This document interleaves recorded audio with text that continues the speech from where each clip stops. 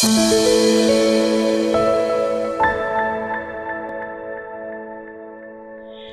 everyone. In this video, we are going to talk about descriptive statistics and how it is important to get it right before plotting and analyzing our data.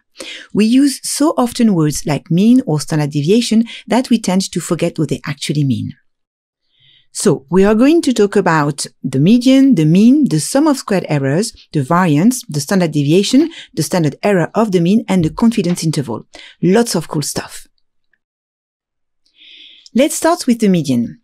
Super easy to calculate. We get a bunch of values, we sort them, count them, and the one in the middle is the median. Easy. It is a nice and robust way to summarize one's data, and it is often the reference for central tendency in non-parametric statistics. And then there is the mean, also called the average when arithmetic. Super easy to calculate. We take a bunch of numbers and we divide the sum of them by the sample size. Now, the thing we tend to forget about the mean is that it is a model. A very simple one, but a model nevertheless, because it summarizes the data. And like all models, we want to know if it is a good one, if it has a good fit. It is true for more complex models, like linear models, as it is true for the mean. It is the reason why we are told that we should never present a mean by itself, but always with a measure of error. So, how do we know that the mean is an accurate model? Well, exactly as we would with any model, we look at the difference between the real data and the model created. Which takes us to measures of dispersion. Okay, the easiest way to calculate the dispersion of our data around the mean is to calculate the magnitude of the differences between each data point and the mean. And then we add the differences up, and the bigger the sum, the worse the mean is at summarizing the data. However, if we do that, we get 0, because the differences, being positive and negative, cancel each other out. So that's not very useful, huh? To solve that problem, we square the differences and we get the sum of squared errors, which is exactly what it looks like. So here we have the differences, which are called errors. They are the one made by our model, here the mean, in predicting the individual values. So for instance here, the biggest error in absolute value is 1.6. It corresponds to the value the furthest from the mean, so the most poorly predicted by the model. So these errors, we square them, we add them all up, and we get the sum of squared errors. There you go. Now, the sum of squares is a good measure of the accuracy of the model, but it is dependent upon the amount of data. The more data, the higher the sum of squares. So that's not very useful when we are looking at samples with different sizes, for instance. One way to fix that problem is to divide the sum of squares by the number of observations. Well, close enough, as we are interested in measuring the error in the sample to estimate the one in the population, we actually divide the sum of squares by n-1 instead of n, and we get the variance. Now, let's take a minute to think about that n-1 business. It is referred to as the number of degrees of freedom, and it is about going from one population to a sample. So, when we take a sample, the assumption is that the mean of that sample will be similar to the one of the population. For instance, here we have an average of 2.6. So, for example, if we randomly pick 1, 2, 3, and 3, the fifth value has to be 4 to get a mean of 2.6. The idea is that if we have, say, a sample of 5, like here, of which we know the mean, the first value can take whatever value, the second, the third, and the fourth as well, but there is only one possibility for the fifth, if we want to get that sample mean. It is said that when we calculate the variance, we hold that last value constant, so 4 values out of 5 can vary freely, hence there is n-1 degrees of freedom. So, you see, once more, the expression says what it is. Now, back to the variance, which is 1.3 here, for instance. It is a good measure of dispersion, but the problem is it is expressed in squared units, which is not super handy, since usually the mean is not. Easy solution to that, we take the square root of the variance, and if we do that, we get the standard deviation. And once again, that expression contains its meaning. It is the deviation of the values from the mean, deviation that we have standardized so that it can be compared across samples of different sizes. How cool is that? So, the standard deviation is a measure of how well the mean represents the data. Now, On the left and on the right, we have samples with same mean and same size. On the left, intuitively, we can see that the mean is a good and faithful representation of the data, as they are all nicely tight and close to it. It is a good fit of the data. But on the right, we can see that the data are much more spread and further from the mean, which is not such a good accurate representation. Now, let's talk about the difference between standard deviation and standard error of the mean. People like standard error of the mean better because it looks prettier on graphs as it corresponds to smaller error bars.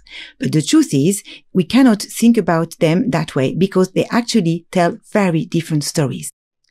So let's go back to the standard deviation for 1 minute.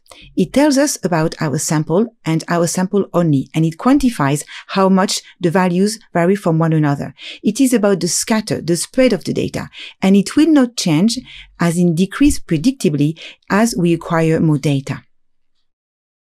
Now the standard error of the mean. First, the error bars are smaller because it is the standard deviation divided by the square root of the sample size. So of course, because we divide the standard deviation by something, it produces a smaller value. But most importantly, it tells us a very different story about our data. The standard error of the mean quantifies how accurately we know the true mean of the population. And why can it do that?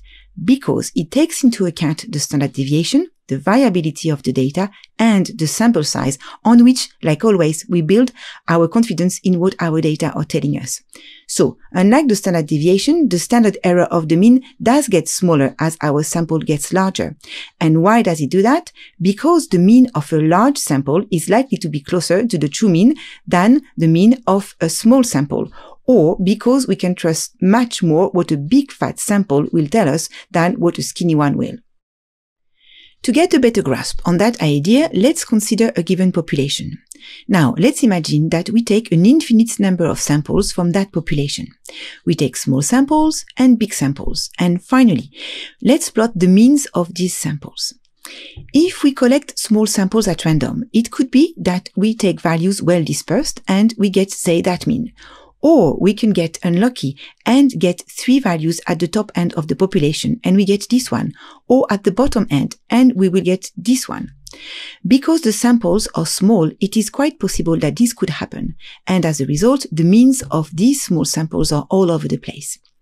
But if we collect big samples, it is quite unlikely that we will pick, say, the 30 values at the top or at the bottom. As a result, the means of these samples will be way closer to one another and on average closer to the real mean. That is the story that the standard error of the mean is telling us, how close the mean of the sample is likely to be from the true one, as in the one of the entire population. And it is why we should trust more the mean of a big fat sample than the one of a skinny one. So, which one to go for? Well, it depends really. It depends on what we want to say. If we want to report on the biological viability of the data, then the standard deviation is the one to go for. Better even, let's show all the data points on the graph. But if we want to report how well we think we are determining the mean, then the standard error of the mean is the one we should choose. But the thing we should never do is go for the standard error of the mean because it looks better on the graph. Remember, the two are telling us very different things about our data. And finally, we have the confidence interval, which I like very much because it is so informative. So once again, let's consider what the expression tells us. It is an interval, so we are talking about 2 limits, and it is about confidence. More specifically, it is a range of values that we can usually be 95% confident contains the true mean of the population. And why is that? Well, because that's how the formula looks like. We built the confidence interval by adding or subtracting on either side of the mean 1.96 times the standard error of the mean. So we have the standard error, meaning that we have the variability of the data from the standard deviation and also the sample size. It follows that the bigger the sample, the narrower the confidence interval, which makes complete sense as the bigger the sample, the better we are at estimating the true population mean. Now, why 1.96? Well, It is because the stuff I have been talking about so far really applies mostly to normally distributed data. And there is nothing ominous about data distribution. On the contrary, it is quite cool to know how our data are distributed, because if we do, we can predict their behavior, like for instance, the proportion of values we expect to see from the mean. And a distribution is not something made, it is something observed. So, if 95% of the values in a sample are within plus or minus 1.96 times the standard error from the mean, then we can say that the data are following a normal distribution. One day, super clever people realized that quite a few values they were looking at, like weights of lobsters or body length of coyotes, behaved in a particular way, and they decided to quantify that, to identify the parameters defining such distribution. And that's where 1.96 comes from.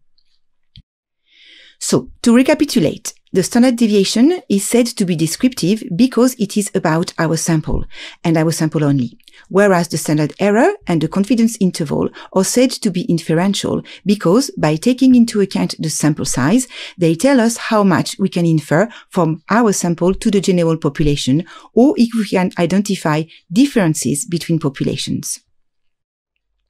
Finally, as always, it is really easy to produce descriptive statistics with Prism. All we have to do is pick descriptive analysis in the Analyze menu, choose the descriptives we want, and voila! Thank you for listening, and don't forget, stats don't have to be scary.